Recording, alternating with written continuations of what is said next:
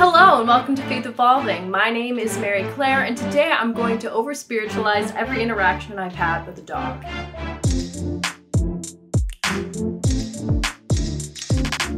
Dogs. Our lovely canine friends. And notoriously, God spelled backwards. There's even a whole gosh dang song about it. I look up and I see God.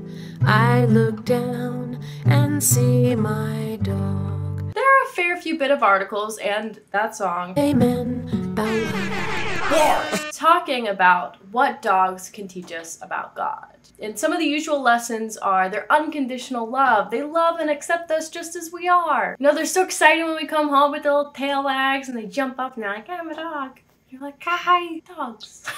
You know, they're super loyal and they have total trust in us. They teach us these lessons about like the prodigal son of they don't care we left, they're just so glad that we're back home. I'm like, thanks for revealing that part of God to me in my everyday life, you gosh dang dog. You know, and they trusted us to take care of them. Manna from heaven, aka Kibble. They really just live in the moment and they don't hold grudges against you. Holy smokes. Hear me out, folks. Dogs. But here's the thing about most of these takes about what dogs can teach us about God. They depend on the dog being your dog that already has your trust, you know, because you live with them. I'm interested in what about a dog that's not your dog? What can that dog teach you about God? I almost said dog.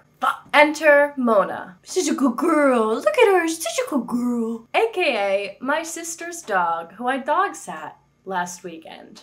Now here's the thing about Mona and I. She did not like me. For the first two-ish, I think, years that they've had Mona, oh boy, did I try to pet her and she was not having any of it. She growled at me, so that was fun. Yeah, we were never pals. And when I agreed to dog sit, I had one goal in mind.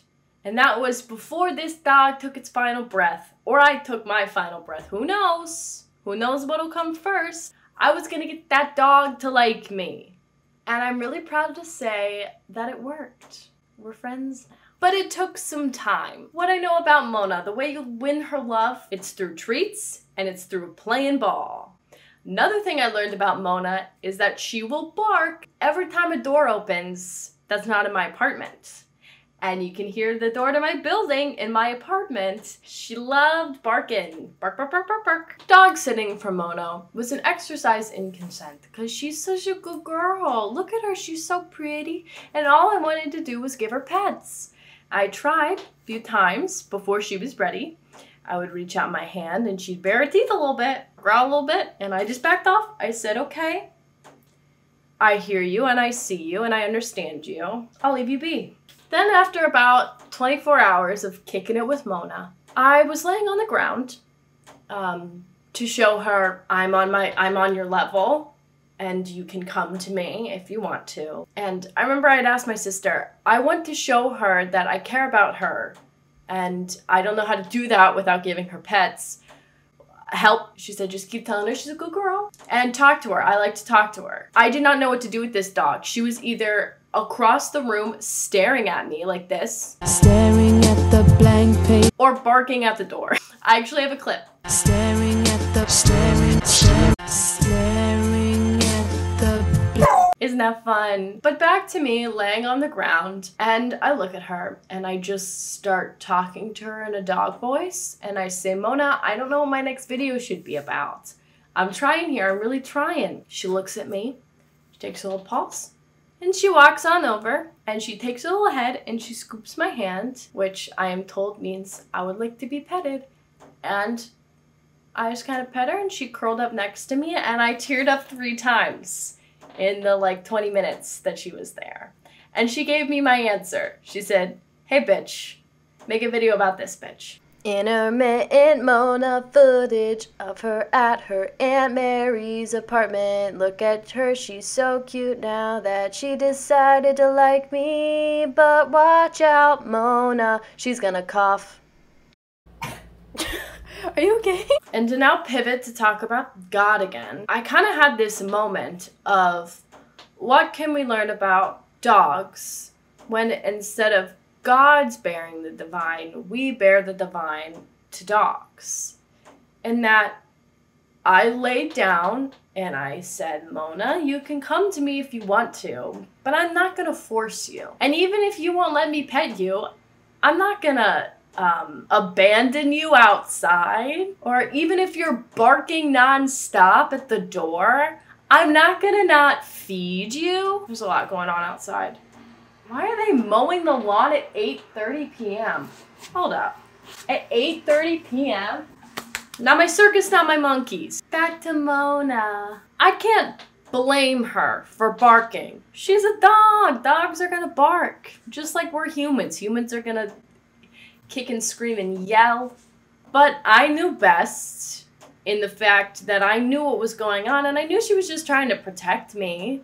She was on high alert. She wanted to make sure everyone was safe. She's a little anxious girl. I get it, I am too. So I'd tell her to stop barking, but as soon as she'd calm down, I'd give her a treat or a little pet when she let me, or play ball with her because she loves that, so she knows that I still love her. Like, sure, maybe when I let her outside and she broke free of her collar and ran all the way across the parking lot, I didn't give her a treat when we came back from that walk, but I still let her know I cared about her. And I don't know about you all, but the parts of like the Bible or in stories where God is a punisher make me deeply uncomfortable sometimes. Like, that's a facet of our religious text in like Christianity that I don't like to grapple with. You know, I'd like to avoid it at all costs.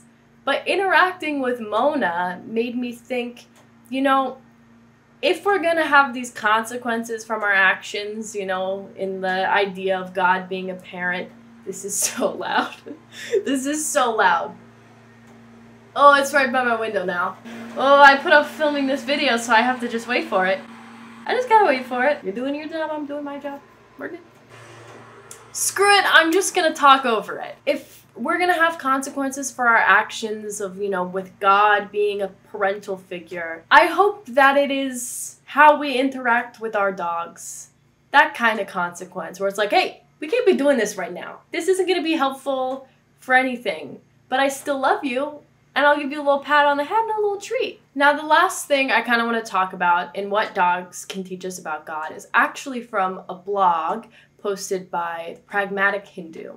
But in it, they talk about how dogs are only here for relatively pretty short amount of time. They come into our lives and they go. And they write, "The love I feel for my dogs, the kind of pure, unadulterated, unconditional love that allows me to wake up each morning no matter how tired or cranky or busy and smile spontaneously at their waiting faces, feed them with joy, play with them in order to make them happy, comfort them with cuddles, and always treat them with unfailing compassion and kindness, is the kind of love that creates pure bliss. Because in that love, there's absolutely no expectation. It is love for love's sake. I accept them just as they are, flawed and imperfect and absolutely beautiful.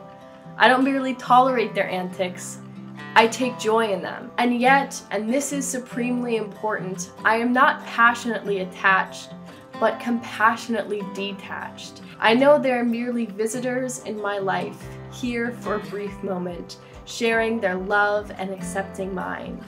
And I accept their transitory presence, and that is why I am able to experience such joy. Where there is no desperate attachment, there is no fear. Where there is no fear, there is peace.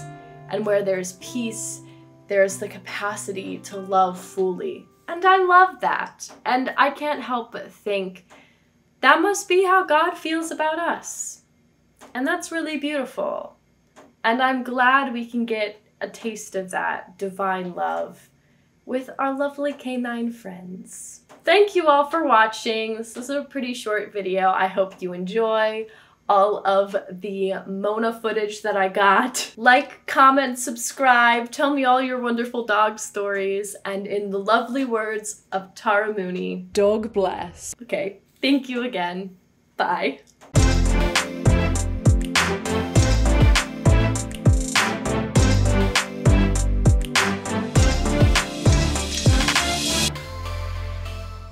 Hey Momo. My sister's name. Wants to say hi. Momo. Well, she's good.